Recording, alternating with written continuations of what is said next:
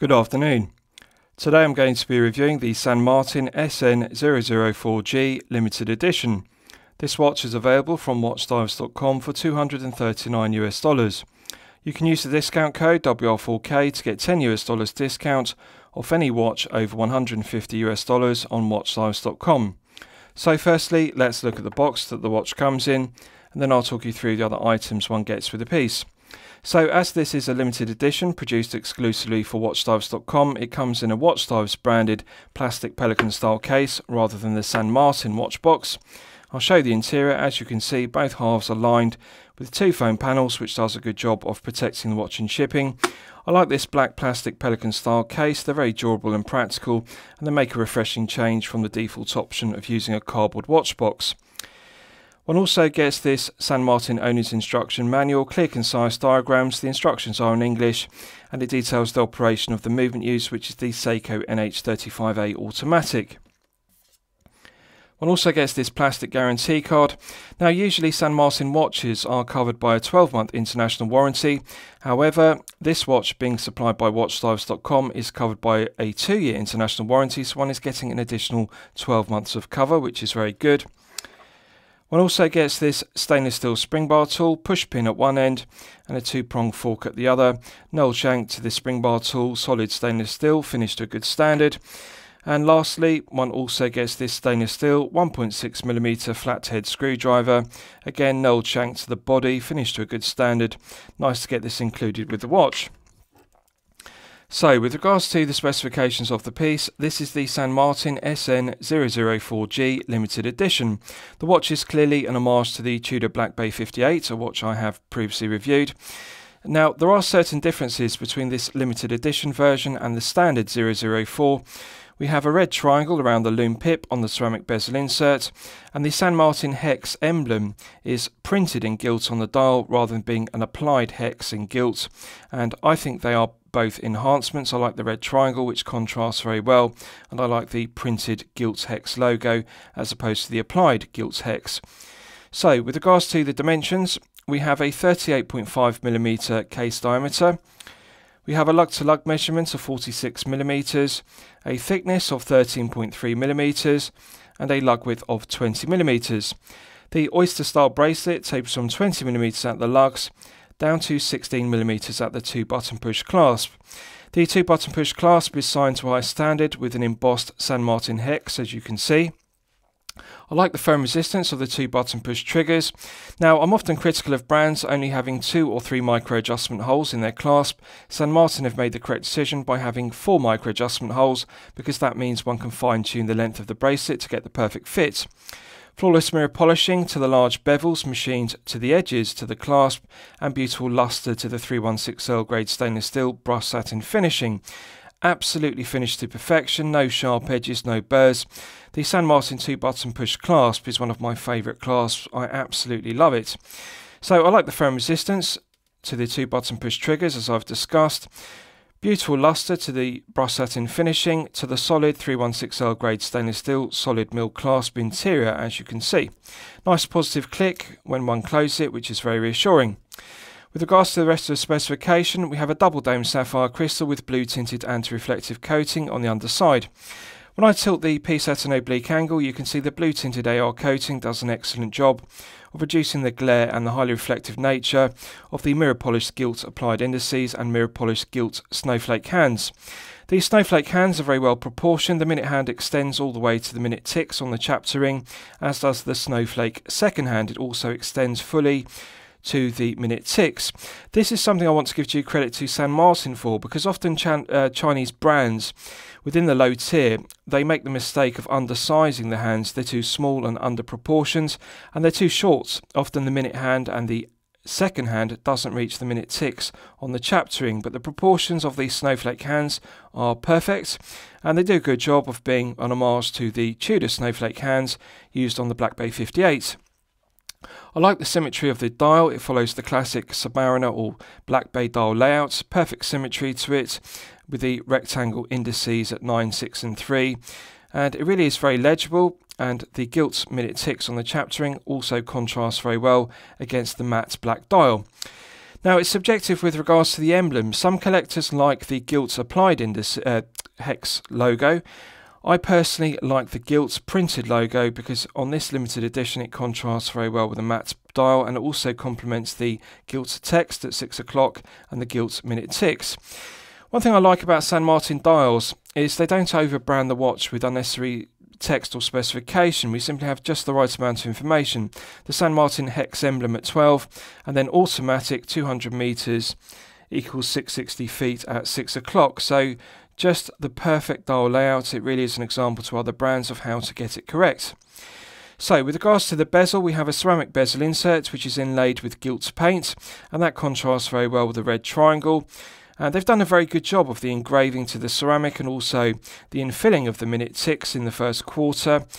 So the bezel is solid 316L grade stainless steel, gear tooth profile to it. The gear tooth profiling is mirror polished, and the inside of the teeth are matte bead blasted effects. So they've done a very good job of the bezel.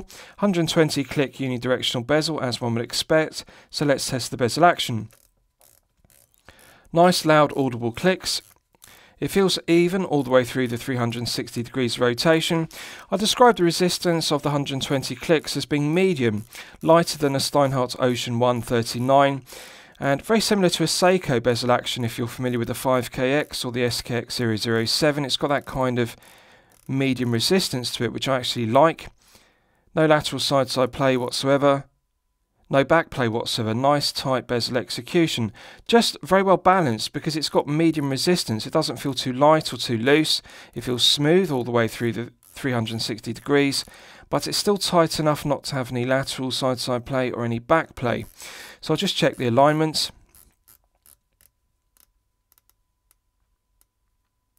The loom pip and triangle align perfectly at 12 o'clock with the 12 o'clock index on the dial. So this is an example of two other brands of how to get the bezel execution perfect. 10 out of 10 bezel execution. With regards to the crown, it's solid 316L grade stainless steel, nailed finish, mirror polished domed cap to it with the San Martin embossed S emblem. Now, personally, I prefer if they had used the hex emblem because that would give continuity of design, because we'd have the gilt printed hex emblem on the dial and the embossed hex on the clasp matching the hex emblem on the crown.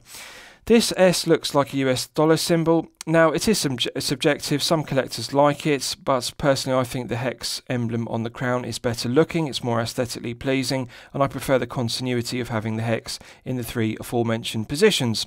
So I would like to see San Martin change this S emblem crown to the hex version. I think it would enhance the piece.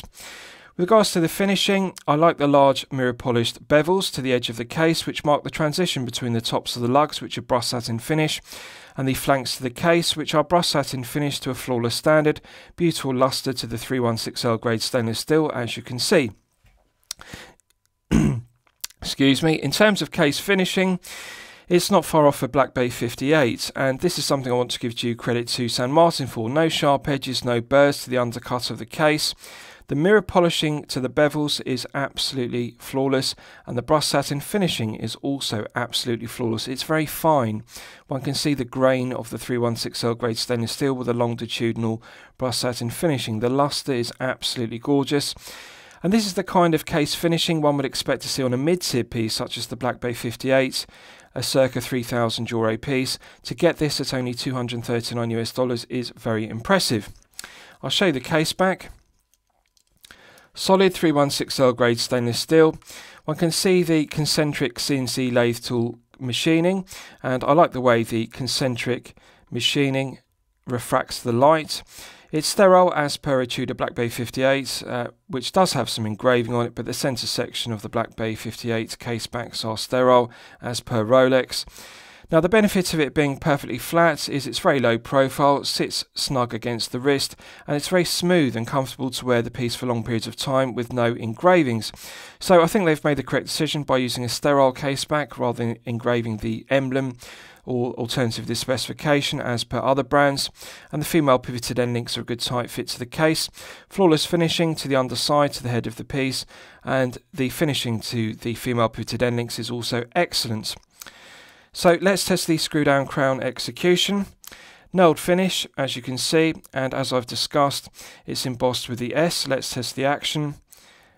Absolutely silky smooth. Nice firm resistance to the threading, but that's due to the friction of the rubber O-ring inside the stainless steel crown and the second rubber O-ring inside the stainless steel crown tube. But the interface between the external thread of the stainless steel crown and the internal thread of the stainless steel crown itself are very good. The crown tube and the crown interface very well. Silky smooth. Now this has the NH35A. I personally would have preferred them to use the NH38 because that would have deleted the date complication. The negative of the NH35A is that one does have a phantom date setting position. In the first click position, it has a phantom setting position. Now, and when one rotates the crown anti-clockwise, one can feel the quick set complication working. The date wheel is present underneath the dial. One can feel the date clicking over. Within an NH38, there is only one click on the crown, and that's better. So pulling it out to the second click position hacks the movement. If you look at the snowflake hand, you can see it's now stopped dead. It's possible to hack the movement to set the time precisely to the second. Nice firm resistance to the NH35A, which is something I like about it. No backplay, clockwise or anti-clockwise. One can feel the friction of the gears in the movement, but I like the fact it feels like a good, solid, tight movement. Pushing it back in, it's got a nice positive click, and that restarts the second hand, as you can see. So let's test screwing it back down. Immediate thread pickup. This is outstanding screw down crown execution, something that San Martin do very well, and they deserve full credit for. Their screw down crowns are silky smooth, and they really do feel quite similar to a Tudor screw down crown, alternatively a Rolex triplock crown, which are the very best. I really like the feeling of it. Now there is a firm resistance to it because the NH35A does have a spring load in action to the winding stem when fully wound. Absolute pleasure to screw it down. This screw down crown provides an effective hermetic seal to 200 meters, which is perfectly acceptable. So I'll give you a wrist shot and you can see how it fits on my 8-inch wrist. Now I haven't sized the bracelet, I've simply taken the watch out of the watch box, and I'm pleased to report it fits my 8-inch wrist perfectly without resizing. As you know from my previous reviews, I like to size my bracelets loose so I can always fit an index finger underneath the bracelet and clasp at all times. This is the correct sizing method because it allows for wrist expansion in warmer weather or when one is active. So beautiful luster to the clasp. The taper to the oyster style bracelet is perfection personified. 20mm down to 16 is the perfect taper for an oyster style bracelet. One detail I really like about this limited edition is we have female pivoted end links. Early versions, the V1004 had male end links and a rivet link bracelet, but I like the female pivoted end links because they pull the end link of the bracelet closer to the wrist for a snug fit, and particularly if you're a collector with a smaller wrist of 6 to 7 inches, you'll really enjoy the enhancement of the female pivoted end link because it means that it gives a nice tight fit to the wrist. The proportions to this watch are very good. The head of the piece is 38.5, so I would say it's best suited to collectors with a smaller wrist of 6 to 7 inches. 46mm lug-to-lug measurement is relatively short. As you'll know from my previous reviews, I consider 48 to be the sweet spot. 46 is under that, so really it's best suited to collectors with a smaller wrist rather than collectors with a 7 to 8 inch wrist. I really think that this gives a very good fit. It's very snug to the wrist, very low profile, and it's only 13.3mm tall, including the double dome sapphire crystal, so it's easily going to slip underneath a shirt cuff if you wear business shirts. 144 grams, which is very good, gives a nice feeling of wrist presence and quality, but I regard circa 150 grams to be the sweet spot because it means that the piece doesn't feel top heavy, it feels balanced and therefore comfortable to wear for long periods of time, such as 8 to 12 hours per day. So at 144 it feels very well balanced, and they've made the correct decision by using a 20mm lug width on the 38.5mm head of the piece. The proportions really are outstanding, and 13.3 is a nice thickness. Right, so let's do a lume test and we'll see how the lume performs when it's charged up to the absolute maximum. So as always, I'm going to use my 100 UV LED torch to charge it up to the absolute peak. Right, so that's now fully charged, and as you can see, it has not disappointed. This is clearly C3 Superluminova, and it's 10 out of 10 top grade Superluminova. C3 is one of my personal favourites because I like the characteristic green tone of it. Nice colour match with the green tone of the lume pip on the ceramic bezel insert, the applied indices and also the snowflake hands. One of the benefits of using snowflake hands is the large area of lume plots. One can apply 5 to 6 layers of Superluminova. There's a larger surface area than using Mercedes hands, and therefore they are better in terms of legibility. The lume is glowing incredibly brightly, and it will continue to glow for a good length of time, as one would expect with top grade C3 Superluminova. In terms of performance, I really don't think there's any difference between the Superluminova used on this piece and the Superluminova used on the Black Bay 58, which this is an homage to. It's equal in quality to Rolex Chromolite or alternatively Seiko Lumibright, which are the very best Superluminovas used in the watch industry. So as you can see, glowing incredibly brightly, the legibility is outstanding, the symmetry of the dial is perfection personified. I love the Black Bay 58 dial layout, it really is very legible, and the absence of a date complication means we have the perfect symmetry of the 9, 6 and 3 rectangle indices on the dial. So this is an example to other brands of how to get it correct. Right, so let's discuss the movement used. You'll all be familiar with this Seiko NH35A automatic. It's a reliable, well-proven workhorse movement. It has 24 joules and it runs at 21,600 vibrations per hour and a frequency of 3 Hz. It has hand winding and hacking, which is useful complications. 40-hour power reserve is perfectly acceptable. The stated accuracy of the NH35A automatic is -20 to +40 seconds per day. So a rather wide accuracy range. However, I'm pleased to report that San Martin are well regulating the NH35A they're using. This one is running consistently at +6 seconds per day, which is well within the -20 to +40 per day stated accuracy. +6 is excellent. It's actually within COSC chronometer limits. So I think they deserve full credit to regulating an NH35A to +6. Really is very impressive. And I think it's the correct choice of movement for this. San Martin are currently using 2 movements for the 004, the Epson Caliber YN55A and also the Seiko NH35A. Really it's subjective. Some collectors prefer the NH35A, some collectors prefer the YN55A. The YN55A is a credible alternative. It's the same as the Epson Caliber F6922, which is used in several Orient watches such as the Kamasu. Personally, I prefer the NH35A. It's a reliable, well-proven workhorse movement, and I really like the fact it's got hand winding and hacking, which are useful complications. But however, I personally would have preferred to see the NH38 used, because that deletes the date complication. The architecture of the 38 is the same as the 35A, it just doesn't have the date complication, and that would delete the additional phantom setting date position on the crown. But however, the NH35A is the correct choice, and I think it doesn't matter if one gets a 004 with the YN55A or the NH35A, they're both equal in quality. Quality control builds quality and materials. So this one uses the NH35A, and as I've demonstrated, it has that phantom date setting position, but I like the reliability of it, and +6 is excellent accuracy. So lastly, I'll summarise the piece. What do I think of it overall? Well, when I'm considering reviewing a watch on my channel, the watch should meet 2 criteria. It should be both excellent quality and excellent value at the respective price points. So $239 is the price point. Really, to evaluate this piece, one has to study the quality of the finishing throughout. Looking at the bracelet, the quality of the female pivoted end links is perfection personified. Very close to a Black Bay 58's female pivoted end links in terms of the smoothness, nice tight fit to the head of the piece. Flawless mirror polishing to the flanks. I like the use of screw pins rather than push pins. Beautiful luster to the 316L grade stainless steel oyster style bracelet. So the quality of the finishing to the head of the piece, including the bezel, the head and the case back, are all 10 out of 10. The finishing to the bracelet is 10 out of 10. The finishing to the clasp is 10 out of 10.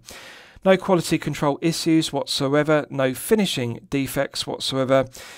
This is the kind of finishing one would expect on a Black Bay 58 costing circa €3,000. So really, that is the level of finishing we're looking at.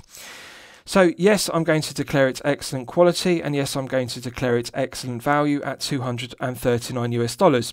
This is one of the greatest San Martin watches ever made. The only negative, the only thing I would change is change the S signed crown to a San Martin hex crown. Other than that, this is the perfect watch. So I'm going to highly recommend it to you for consideration. I'm going to declare it a champagne watch for lemonade money. I hope you've enjoyed my review of the San Martin SN004-G limited edition. Please feel free to post your own comments below the video. Thank you very much.